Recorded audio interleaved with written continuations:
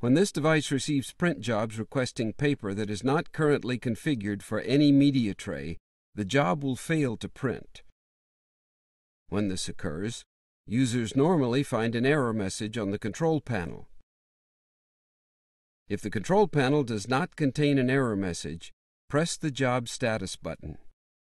Locate the job. If the status indicates Held, touch the job and view job progress.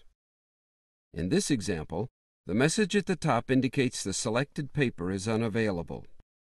The print job indicates the requested paper type, 8.5 by 14-inch plain paper, and suggests one or more trays the user may load. Open any tray that supports the requested paper.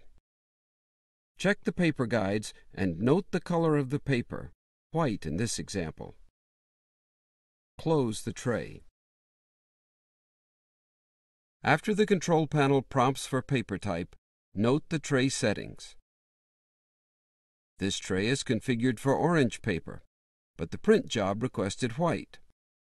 Press Change Settings. Select white, matching the tray settings to the requested paper for this job. Select Save and Confirm.